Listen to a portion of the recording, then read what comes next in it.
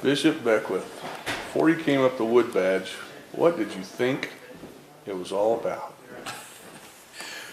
Well, it's funny because I was at work the other day and someone said, "So you're learning to do woodworking, right?"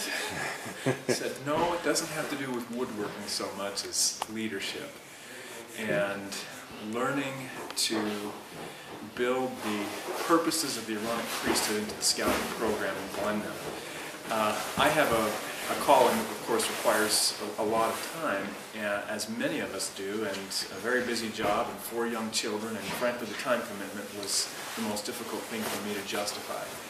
And didn't know what to expect, but when I got here, I immediately felt the spirit of unity, of purpose, of priesthood purpose, of scouting purpose, of focus on the boys, and it became clear to me that this was going to be one of those experiences in my scouting life that would be an anchor, and it really has been. And I've had some wonderful mountaintop experiences with boys in the course of scouting, and those are great, but I've never had the kind of insight into the soul of scouting as I have over these 6 days. The unity, the camaraderie, the hard work, the early mornings, the late nights around the campfire with the embers still glowing, the whole experience was transformative, really. I agree. Sister Thompson, you just finished 2 weekends up here at Wood Badge. Can you tell us a little bit about your experiences and the things that were most special to you? Most special.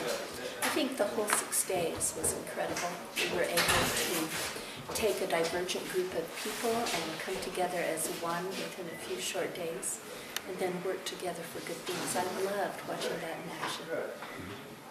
So we have before us a bear who left his mark. Tell me, Steve, how did you enjoy your experience here at Wood Badge? Absolutely loved it.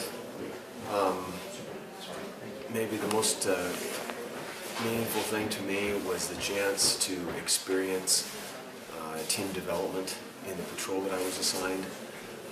There's just absolutely, it's a priceless experience that you can't just gain in an hour or two. You've got to go through a sequence of days to actually live and feel the coming together of a group.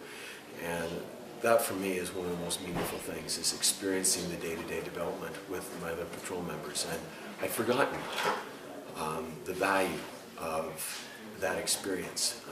Sometimes leaders end up being more isolated. They go in pockets of training, an hour here, 2 hours there.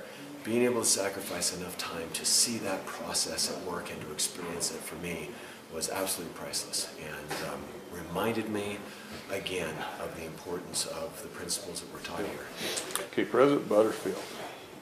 Brothers and sisters, we are at the last day of Wood Badge, and now is a very exciting time for us in the church. Last General Conference, the prophet told us that he was going to change the age of young men and young women and the opportunity that they have to serve full-time missions.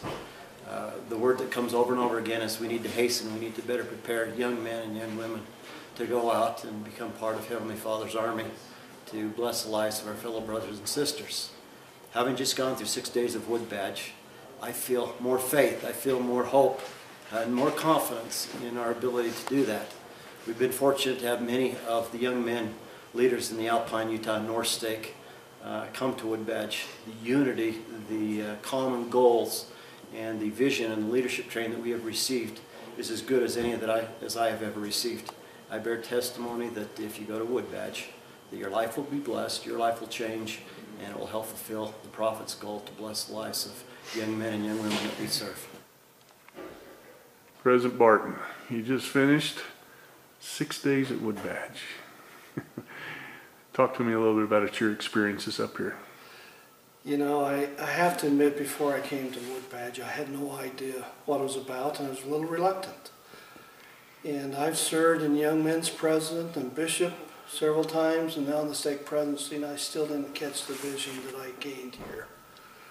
Wood Badge has been a wonderful eye-opening for me, and helped me catch the vision, the importance of scouting, from Cub Scouts to venturing, and how that helps prepare a young man to not only be a good missionary, but a good father and a leader in the community. And that was a vision I had missed for many, many years, and I am so grateful to be able to attend this. And I'd recommend it to anybody to attend, because it was wonderful. First of all, the most important part of the experience for me has been the spiritual connection, the revelation that I've seen flow, and the confirmation of that transfer that I've seen in the eyes of the presenters as they've realized that the Holy Spirit has carried the message into the ears of the listeners. And my hope for this experience is that it will unite the stake in focusing on the youth programs of the church, both for the young men and the young women, into the program that our prophet means for us to implement. And I can certainly see the value in following this the way we've been taught this week.